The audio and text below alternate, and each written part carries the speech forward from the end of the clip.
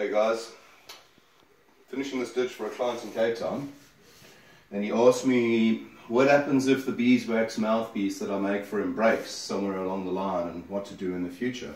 And obviously, as a didge player and having lots of didgeridoos and traveling around, your didge's mouthpieces will need some TLC and love in the future.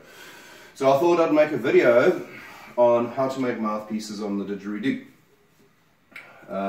Basically what we're trying to do by making a mouthpiece is trying to make a cushion over the end here that also minimizes the gap to about 25 millimeters. 25 millimeters is for me the perfect playing size for my mouth. And I'm trying to make a round cushion out of wax that my mouth will make the vibration through the didge with. You may find that in your own style you might mount it a little bit bigger, a little bit smaller, but that's the beauty of a beeswax mouthpiece, is that you can actually change it whenever you want to. So to make a beeswax mouthpiece, you first need to go and find someone that likes having bees, and they'll sell you some wax. I bought this wax at 191 grams, it cost me about 30 Rand.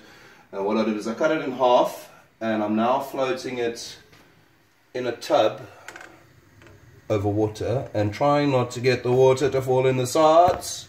Maybe I need to move it to a bigger tub, and if you see it in a later video that it is floating in a bigger tub, it's because you don't want water to come on the sides.